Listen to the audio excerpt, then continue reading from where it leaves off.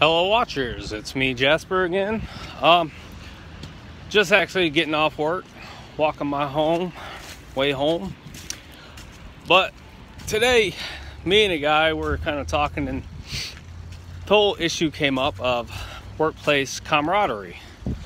Obviously, you know, working in a factory setting is a bit different than working in, say, like a restaurant setting or something like that. It can definitely be a little bit more vulgar than, you know, than like an office setting, you know. But you know, we harass each other all day long, and it builds camaraderie. It builds friendships, but it can be taken too far. You know, sometimes we just don't know when to stop. I know I've done it. I try not to. I try to watch myself. You know, I don't want to piss anybody off, or at least piss them off too much. But you know, we all razz each other. Like I said, it builds friendships. It builds good strength among each other. And as long as it's appropriate, as long as you know the boundaries of everybody around you, I actually approve of it. It can boost morale. You know, there's actually one guy that we work with, and it does seem like he might get targeted a little. And I've even caught myself, you know, razzing him.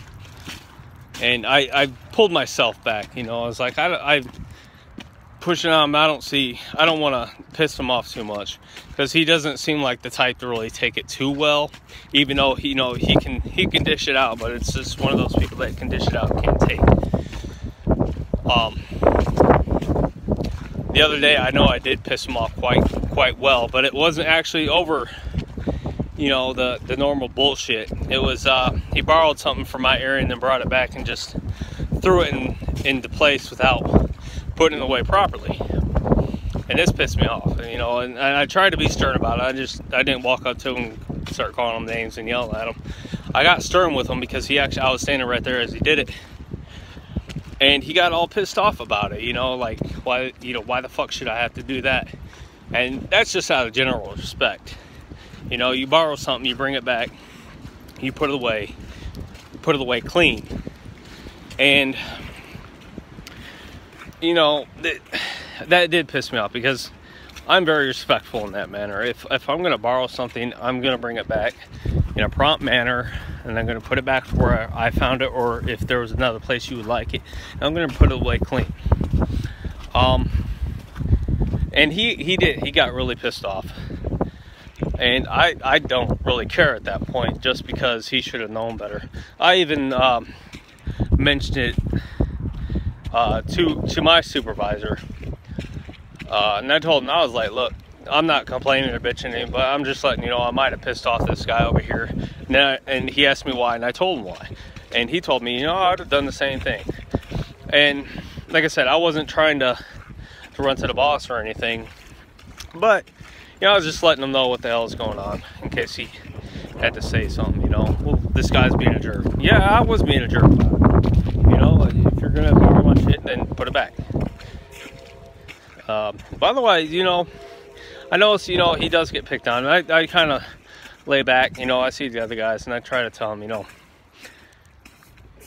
not so much with him, you know, just because he can't take it like the rest of us can.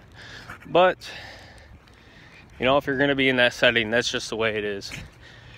But you still need to be respectful for the people around you. Otherwise, I mean, I've never had too many places that I've had to like tippy-toe around, just because I didn't want to offend anybody, or I didn't want to piss anybody off. There was this one place, I worked at a printing press factory once, and everybody there and it was just weird. Everybody there was like this stuck up. You couldn't say shit to them, or else they would get pissed off. Or I don't know if they were just upset with their job, because it was a pretty crappy job. I was there maybe 2 weeks, and I was like, I'm out of here. I can't do this place. Just to say, they actually did shut down, just because they couldn't do what they needed to do. And your employees are always number one. So if you can't take care of your employees, you can't take care of business. So, you know, I like camaraderie. The guy I work with now, this is my second week back at this job. So the guy I work with now, he's pretty cool. You know, we can call each other all sorts of names and fuck around with each other, and after it's all said and done, we're still good because we know we're just joking around. It can get quite harsh, but at the end, we still know that we're both just joking around, which is fine. And I like that. I like to be able to joke around. The last place I worked at, though, it blew me away because they took it a step further. Would they really razz each other? They wouldn't play so many practical jokes per se, but some of the stuff they would say to each other and just not get offended.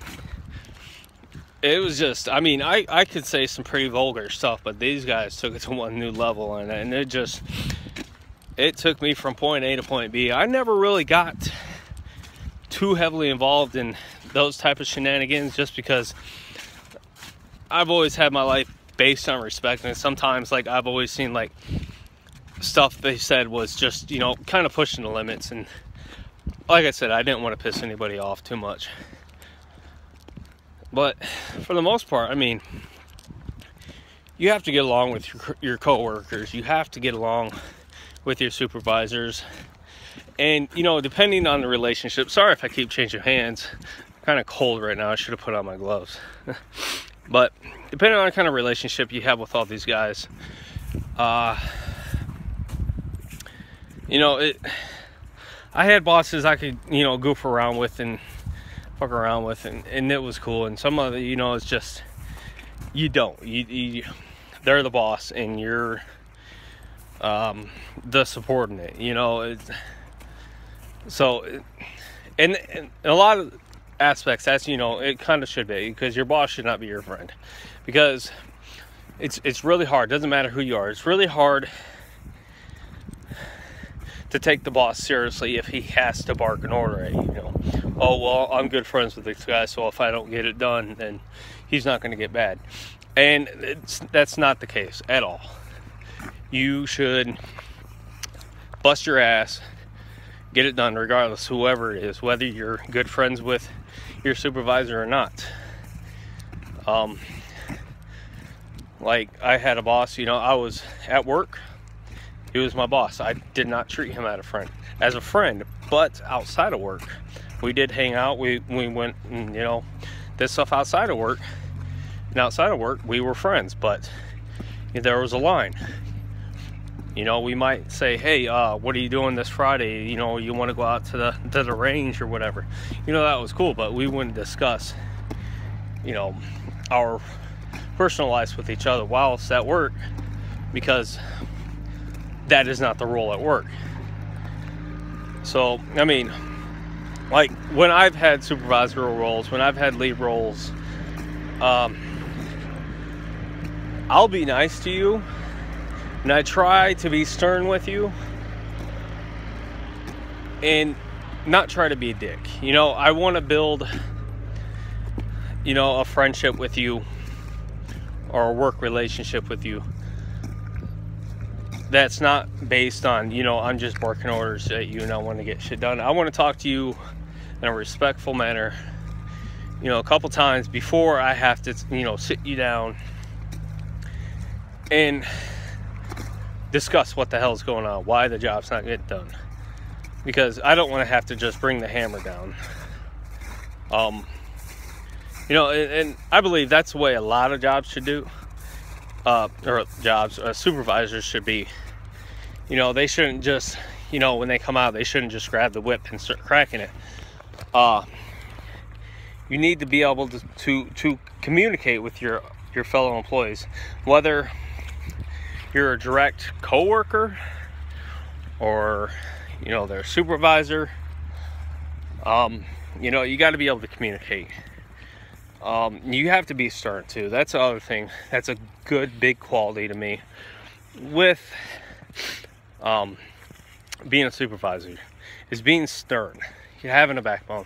Because if you're not stern, if you don't have a backbone, and you back down from your employees. You don't always have to win the arguments or the situation, but if someone disagrees with you and they do it often and you're constantly backing down, they're going to continue to do it. They're not going to do their job. And I did have a supervisor that was like that he had no backbone, and it drove me nuts that, you know, he was kind of timid when it came to like employee confrontation, and he didn't always know what to say a lot of times, you know, and he would always say like the worst possible things. Like, you would sit there and literally be like, did you really just fucking say that? Like, you just want to reach out and touch him. Like, I don't know, his skills weren't always the best at it, but you know, to each their own. But bottom line, we all have to have camaraderie with our fellow employees, whether they be direct coworkers, supervisors, even, you know, heads of the company. You know, and that's what helps a company run good. If you're going to be respectful and hardworking, you'll get a lot done. And if the supervisors will respect you more, they'll expect, you know, a good term from you. You'll get a lot of good feedback from these guys, which is good. I mean, we all want that feedback. But if you're also a good, respecting, stern, but understanding supervisor, you're going to get a lot back from your coworkers or your subordinates. Because a happy employee is a hardworking employee. Because if you treat them like dog shit, they don't want to do anything for you. Bottom line, they don't want to lift a finger. They'll come to work just to get paid, do the minimal amount of work, call off a lot. You know, they're not going to be there for you. And I don't care what business you are in the world, your employees are everything. Absolutely everything. So you got to find that balance. You got to find that perfect measure in between for being a supervisor. You know, being, you know, caring and stern, and be able to be respectful enough to talk to your employees to motivate them. And as employees, I work with a lot of bad people. You know, I'm just going to put it out there. Not everybody is a good worker. Everybody has a capability of being a good worker, but not too many people are. Especially when you end up going to shit jobs. You're going to find more of the jobs that no one wants, that they're pretty much putting all the bad workers there. But you know, if you're a good worker, you work hard, you respect your surroundings and your coworkers, you know, they are going to lean on you a little bit more. That's just going to have to be put out there. But you'll get more respect out of it, which that should be, you know, the number one goal. Just get the respect out of it. Most of the time, I can't say every instance is going to lead to this, but you'll get more clout as well. And clout to me is awesome. I love having clout. You know, I love having leverage. You know, because if you earn the clout, that means they respect you. They respect what you do. They respect your opinions. So if you have an idea, you know, if you like doing something a certain way that just might not be protocol per se, maybe they can let you continue doing it just because you're a good worker. You know, this falls in line with getting along with everybody. You know, if you're willing to help out other workers too and have a positive attitude with it, it's awesome. You know, it gets you so far. You know, it's not going to get you up the totem pole per se. It's not going to get you that $1 million job.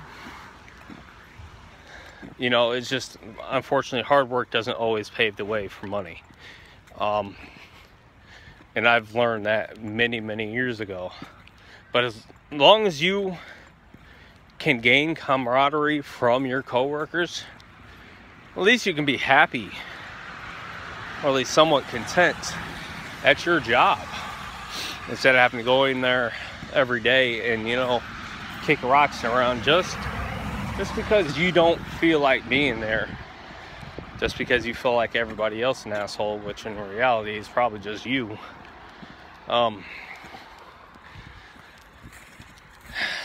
I think I'm pretty much finished with that, but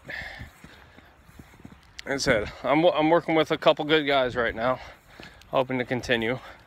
I did have an opportunity pop up to possibly train for the my supervisor if he ever goes on vacation, to do some of the things that he does. So I'm looking forward to that. So if you like, if you want to subscribe. Other than that, bye-bye.